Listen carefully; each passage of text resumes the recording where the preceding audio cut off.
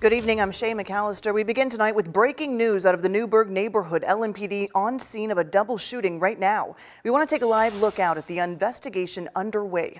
Police say they were called to the scene after a car wrecked into a pole on Kilmer Boulevard. When they got there, they found an adult man and a teen woman with gunshot wounds inside that car. You're looking at it live right now. They've both been taken to the hospital. One is in critical condition. The other, police say, is stable. Police also say they don't have any suspects in this case, but they are asking that you call the tip line. That number is 574 LMPD if you have any information. And of course, we will continue following the story for you right here on WHAS 11 News.